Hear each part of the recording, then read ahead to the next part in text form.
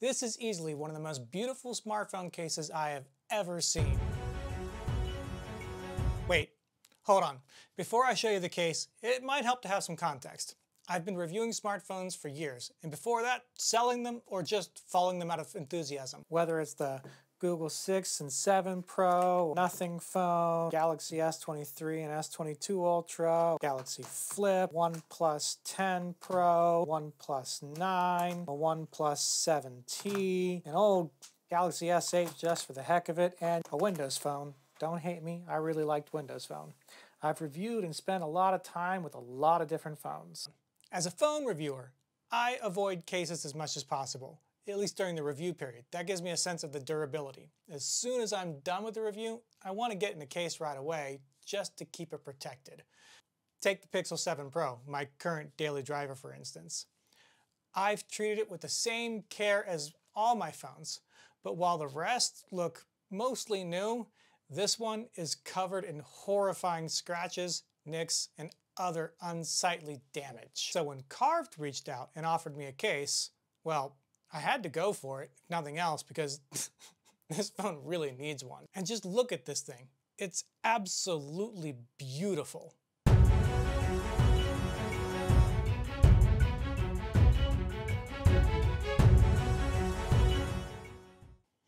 Now just to be clear, Carve sent me this case, although they don't know I'm doing this video review, and they haven't sponsored this video. I can say without a doubt, it's an absolutely beautiful smartphone case. When you order a Carved case, you get what they call a one-on-one case. That is, no two phone cases are alike. Every single one is different. And that makes sense, because the process means you can't possibly get a repeat. But the final result is nothing less than beautiful. And what you get comes with all kinds of nice touches. They slip a MagSafe ring into the case so that despite being for a Pixel 7 Pro, you can use a MagSafe charger with your phone. I have a few MagSafe chargers in my house and I've tested it with it and it works really well. Not quite as strong as an actual iPhone is, especially because you have a case involved, but it does just grab onto that charger and locks it into place, and it's really nice to have. It's an extra touch that's not necessary, but I really appreciate it. The case itself is thick enough to keep the Pixel 7 Pro camera bar off the table, which means no more rocking when you put your phone camera side down. And considering how easy it is to scratch the screen, I really appreciate the lips the case add to the top and bottom so that it won't actually let the display touch the surface when you put it screen side down. I especially like the ridges that carved into the side of the case. It's the kind of thing that just screams, I won't escape from your grip and fall endlessly to the ground, leaving your phone completely shattered and broken, which is what you want. I'd like to say that it's perfect. Unfortunately, I do have 3 complaints with the case. Let's go from minor to not so minor. First up is the buttons. Now they are made of metal and they feel really nice and clicky and they work really well. You can order them in either silver or black. I opted for black and I think they look great, except they're formatted wrong. Take a look at the grouping. The way they're configured, you'd think that these 2 were the volume buttons, and this third one is the power button. But on the Pixel 7 Pro, that's not how the buttons are grouped. Take the phone case off and you'll see that power button on the case is actually volume down, and that the volume up button on the case is power. Now despite all that, all the buttons work, and they work well. But if you look at the case and think, I know which one is which, you're probably wrong. You'll have to remember how the phone actually has it configured. And while it doesn't break anything, I think it's worth mentioning. The second problem is a bigger concern. That's the portholes. They're just a smidgen off of where they should be and a little bit too small, which means that some of my cords won't get a solid connection. In my car, my USB-C cord doesn't want to stay in, which isn't great for Android Auto. It's constantly popping out at every little bump, which on the road is basically every 5 minutes. I don't know if the port problem exists for iPhone and Galaxy phones as well, but at least for the Pixel 7 Pro, it's something you want to keep in mind. You may have to do some adjustments depending on the size of your cords. And as for the third thing we need to cover, well, I'm a bit hesitant to list this, but I'm going to. These cases are technically very expensive, $189 for a live edge case. It's hard to find well, any other phone case that costs as much as a cheap smartphone. But here we are.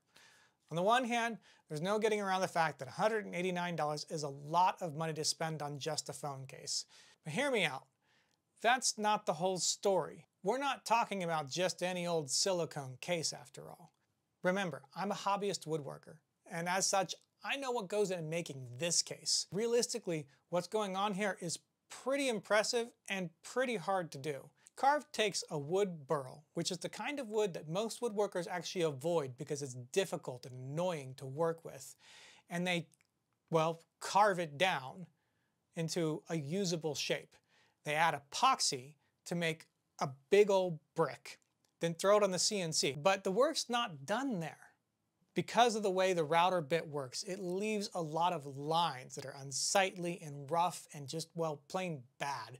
And that wouldn't make for a pleasant experience. So from there, somebody has to take the case and hand sand the thing until it's nice and smooth and comfortable, and then apply a finish from their marketing materials that looks like Odie's oil, which isn't necessarily cheap either. A lot of work goes into designing the case, making the brick itself, carving it down, and then a lot of handwork goes into sanding the thing smooth and finishing it out, and then there's more time involved in letting the thing fully cure and be ready. That's a lot of work, that's a lot of expense, that's not easy, and that's the reason why this case costs so much. And what you get for it is one of a kind.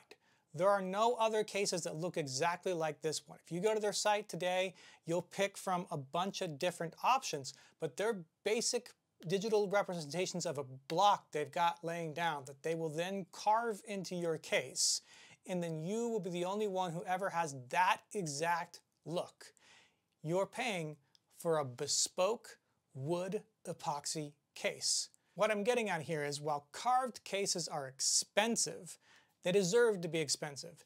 And maybe that's not enough in your mind to justify the price, but in my mind, especially fully understanding the process, I can't avoid one simple fact. Despite its flaws, this is the most beautiful case you can put on your phone.